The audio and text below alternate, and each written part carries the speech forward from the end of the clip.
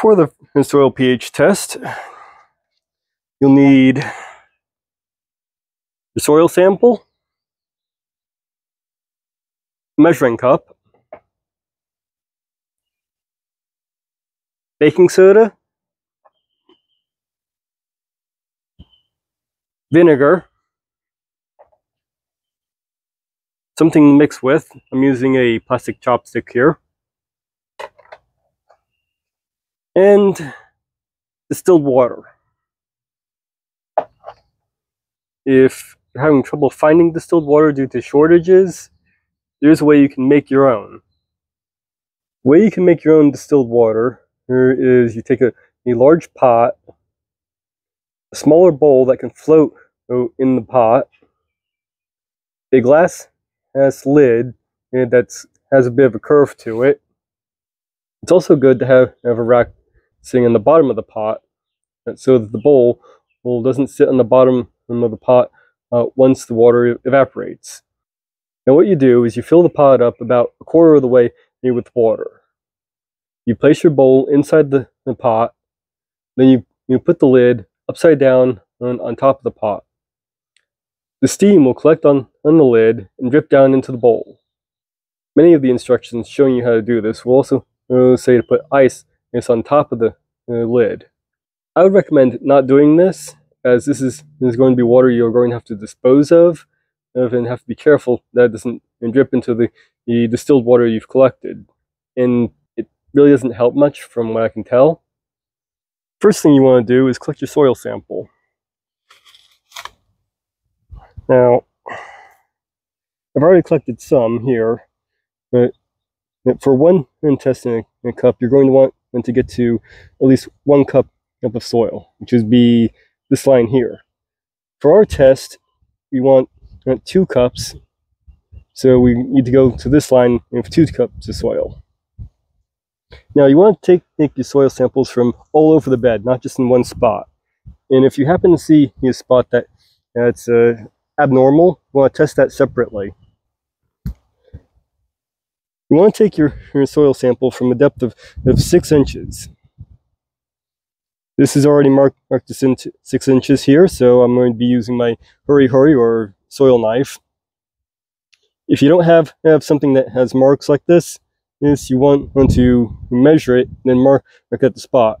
Now I'll be taking a soil sample from actually going down about 7 inches, which is about here, since the very tip doesn't get much of a soil sample. So I'll be discarding this part and just taking stuff from this area here. Now to get the soil sample, you want to go down again, and you can scoop up.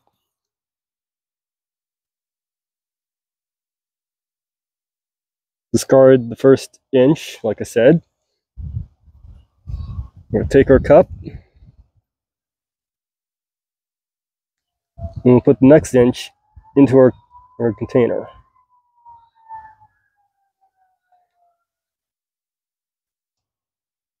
And you just keep doing that until you have at least 2 cups of soil. Why from 6 inches? This is more for testing the nutrient content of the soil rather than pH. For pH, you can actually go only a few inches down.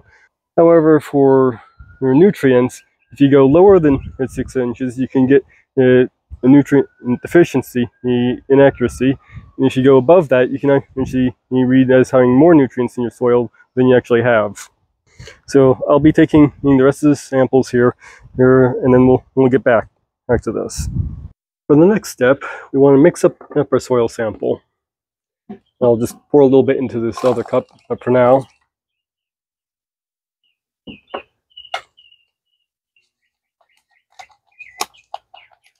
This way you have an even distribution of the soil sample you collected from around on your bed.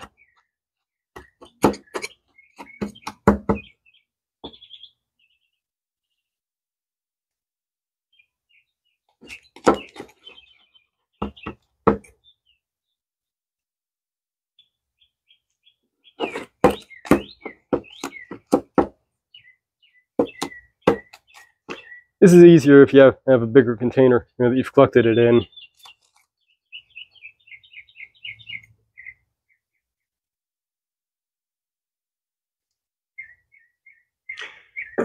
But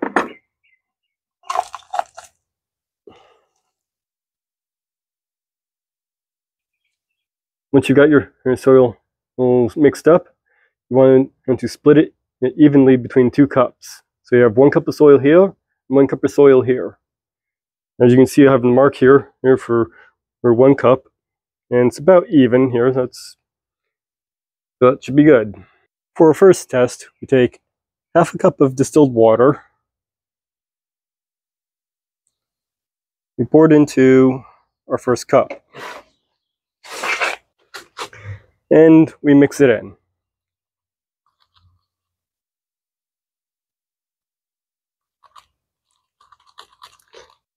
Once it's well mixed, we add half a cup of vinegar.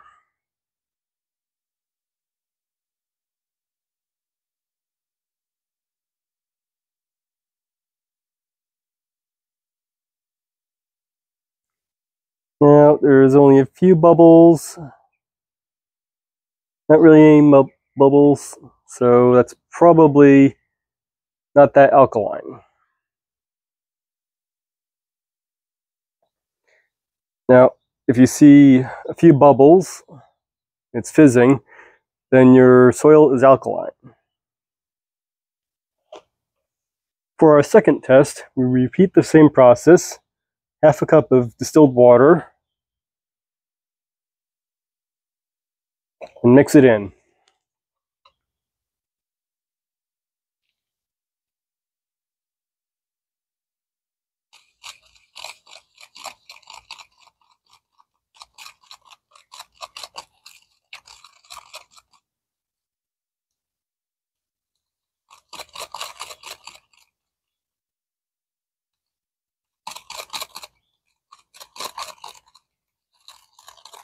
And once we have the water mixed in, we add a half cup of baking soda.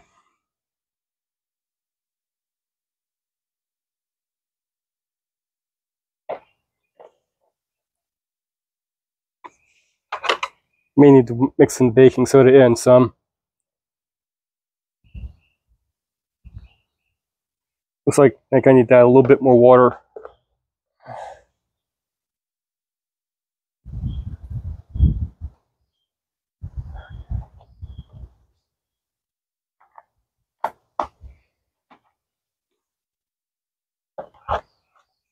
All right. Let's have to put a little bit more water in there to get it working with this particular case. But if you see it fizzing, that means you have acidic soil. Now, in my case, we didn't really see any reaction either way. There's maybe a few bubbles in the acidic test, so it's probably closer to acidic than alkaline. But that's how you can test your soil. It won't give you an exact number or anything, but at least it'll give you something of an idea.